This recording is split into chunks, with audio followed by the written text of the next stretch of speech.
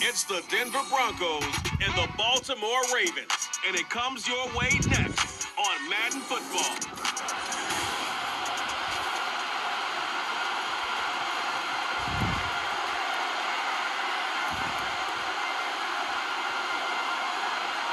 Here's Will Lutz ready to get this one started.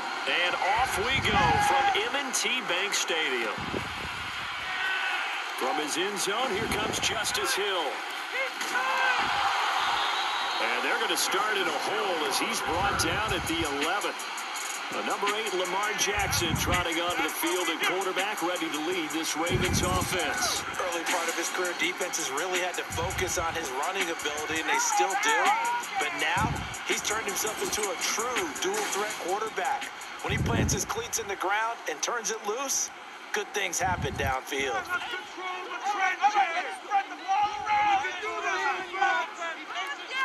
Jackson looking to throw right away. And his first pass is incomplete. That certainly appeared to be a play call where they were just trying to make second down, second and short. I think they thought the coverage was off a little bit more than it was. Nice job there pressing up on it and forcing the incompletion. Now, meanwhile, a pass that should have been intercepted, but it winds up falling incomplete. Well, so far in this drive, they've done some good work. They force incompletions on first and second down, bring up 3rd and 10. That brings up the big question. Do they bring pressure or do they play coverage on this down? Pass to the seat line and pulled in. And Eddie Allen's able to get it past the 35. And that one results in 35 yards. Execution was one of their watchwords leading up to this one. And on that play, able to execute brilliantly here on this opening drive.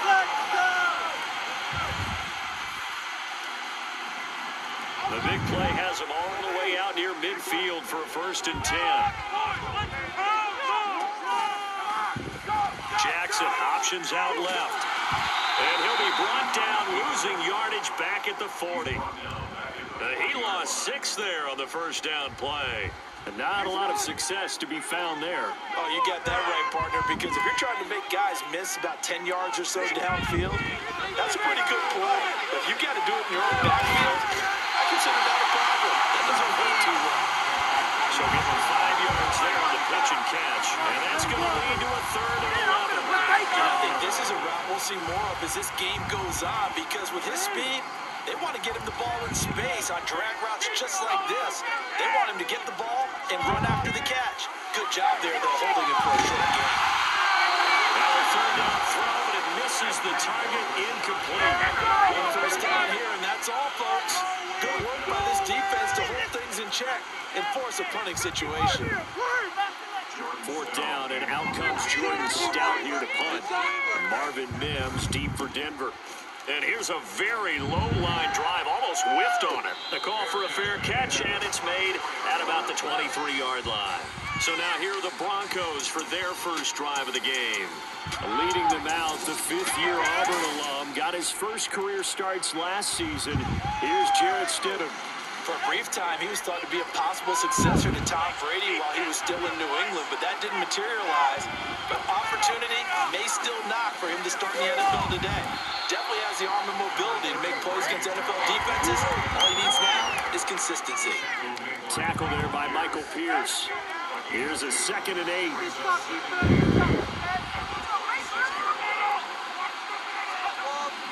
Here's Stidham to throw.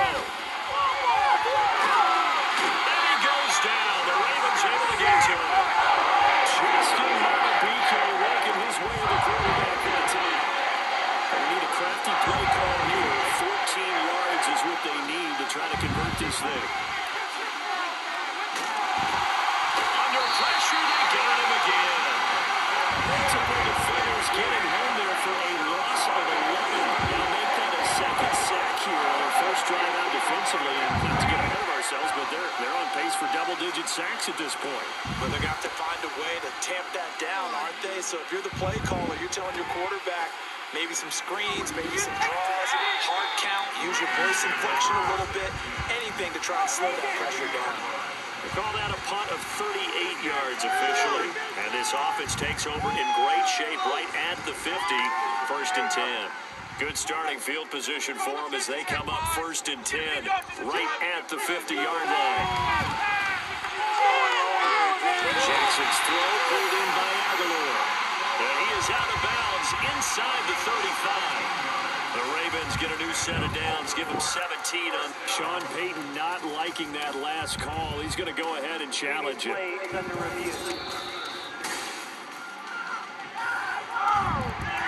So the challenge there does not go their way. This will indeed remain a completed pass.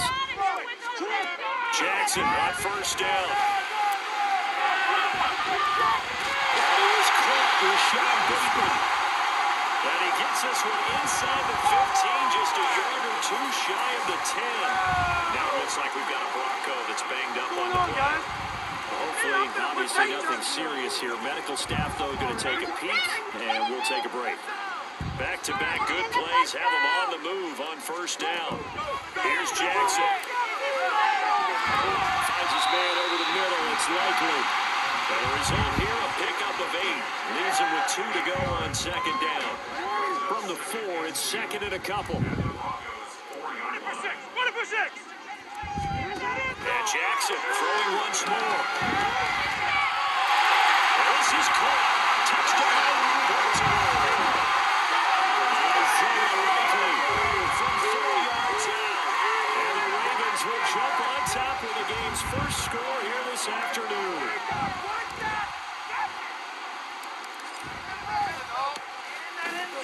Tucker able to connect on the extra point. It's now a 7-0 game. Just a 4-play drive that time.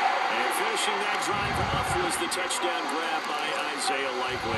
Tucker now to kick it away following the touchdown. The return man down to a knee, and this will come out to the 25-yard line. So now the 2nd drive offensively coming up for the Denver Broncos. These guys definitely hoping for a better showing than their last appearance. They couldn't really even move the football much beyond the shadows of their own goalpost, Charles. We'll see if they can get a better, more sustained drive going here. Yeah, and every team that we ever talk to says the exact same thing. When you start a drive from that deep in your own territory, the goal is a minimum of at least 2 first downs. Because even if you have to punt then, you change the field position, right? You flip the field a little bit. They didn't get that done. This time they want to string together a nice drive and help themselves out. Still throwing there, but this pass is going to wind up incomplete. It certainly didn't appear that that's where he wanted to go with the ball initially, so he tried to get something out of it by dumping it off to his running back unsuccessfully. Now flags will come in. I think this one's going to be on the defense for jumping.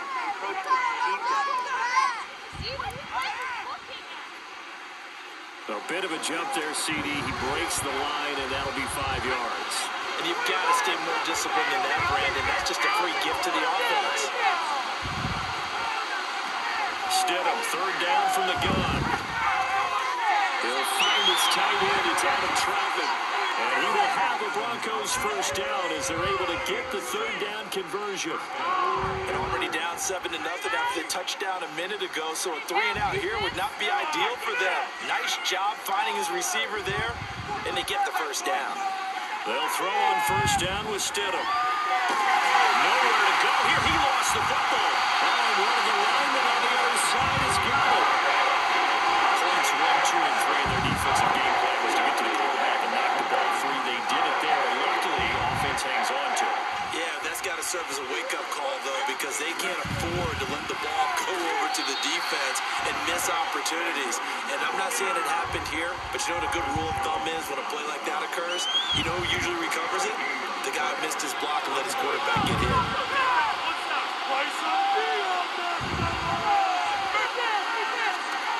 Now on 3rd and long, they'll look to throw. And he is going to go down. He will be sacked on the final play of this 1st quarter. After 1-7-0 on the A Sports. Broncos football as we begin quarter number 2. As they've got it with a 4th down coming up.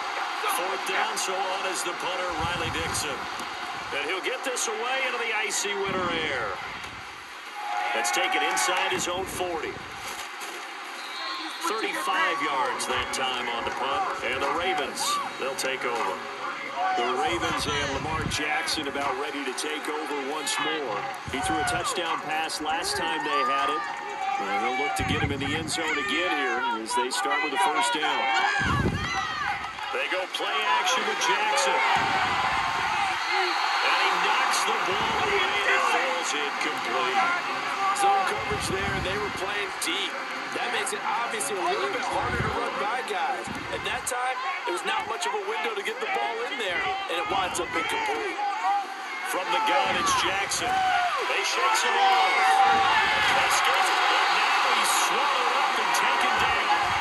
Multiple players combined for their team's first sack of the game. I don't know what you were seeing on that play, but it felt to me like I wasn't watching a football field. I was watching a boxing ring. He was bobbing and weaving and trying to make sure he kept the play alive. Just didn't turn out well for him in the end, did it? Impressive that he stayed in the pocket while avoiding those couple of would-be tacklers, but eventually goes down. Despite a pickup of 16, they're still well short of the sticks on fourth. I don't know how many times, not just in my playing career, but you and I working together, have we ever heard a coach say, you know, I just don't have that play on my call sheet. And that's really what we had here. That was a big hole they were trying to get out of. Yeah, big gain, still a ways to go, though. A 40-yard punt, no return. And the Broncos take over, first down and 10.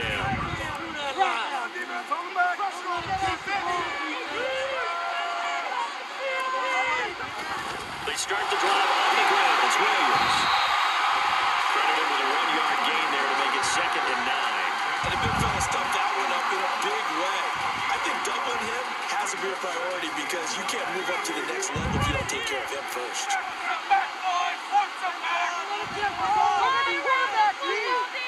Now it's Stidham. They'll set up the screen. This is Williams. And he'll be tackled at the 23 after a gain of 3. Good reactions there defensively. That screen was a little slow in developing, and they shut that one down with little gain. To throw is Stidham. And he overshot him there.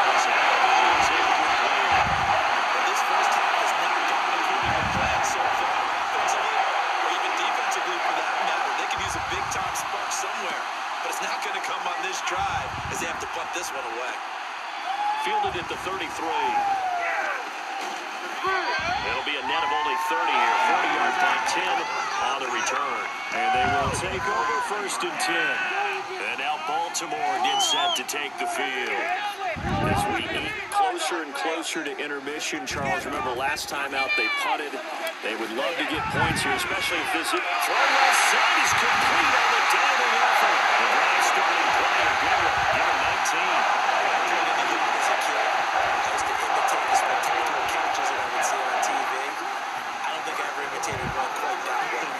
Give yourself some credit.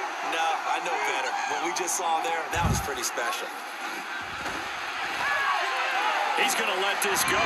Back of the end zone. And that is incomplete. They decided the opportunity was there and launched a deep ball, but he was unable to get away from the defender. Couldn't create space, couldn't uncover at the end of the route, and that one winds up incomplete. That's the pavement, and it's intercepted.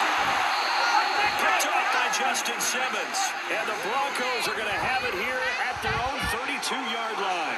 So this defense coming up with a takeaway, and maybe that's something that can bring a little life to that sideline. I don't want to say that they've been sleepwalking through this first half because that's simply not true, but you're right. We haven't seen a lot of fire from these guys, really on either side of the ball. So maybe that's the catalyst that they needed to get them back into this game. Here's 2nd and 10.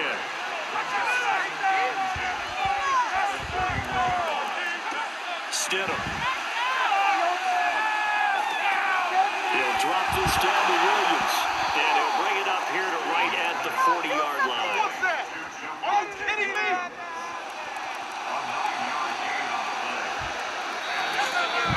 2 minutes on the clock, second quarter, 7-0 ball game. A yard all they need, but it's 3rd down.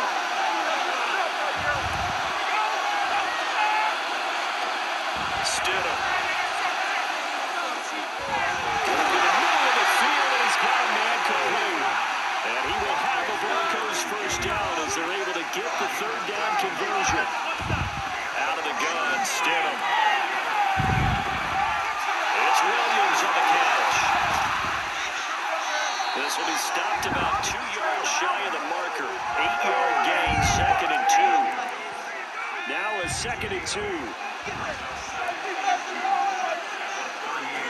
Here's Stidham. Screen play set up for Williams. And he gets it down to the 32. 6 yards to pick up, and that's a first down. And this pass rush has really been bringing the heat. Has already gotten home a few times here in the first half. So how about the play call there? Sometimes if you can't protect, you've got to fool them. Screen passes like that take a little steam out of what's been a relentless. And Tom finally runs out. He can't get rid of the football, and he's taken down. Now the Broncos going to use the second of their timeouts. As they'll stop it with just over 40 seconds to go in the first half. Now Stidham. His throw incomplete. I like the calmness of how he played the ball here. No panic in his eyes as that throw arrived. Tracked it from the moment it left the quarterback's hand. And that's just where he needed to be to knock it away. A long way to go here on 3rd down for the 8th play of the drive. Now it's Stidham.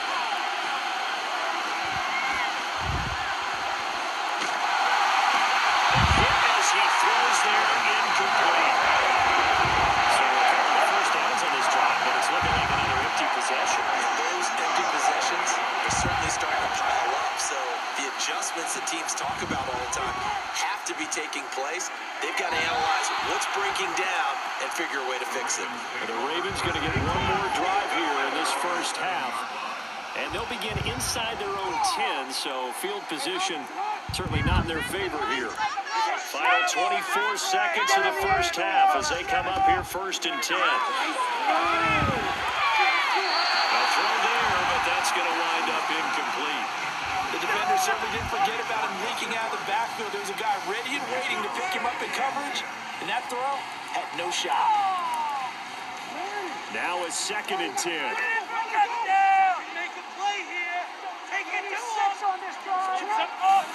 Not wanting to take a chance this time, they'll keep it on the ground. And obviously not fooling anybody here as they stop him behind the line of scrimmage.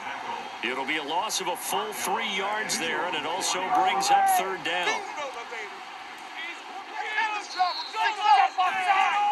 So we have reached halftime with a touchdown. That's the difference on the scoreboard. As we'll send you down to Orlando.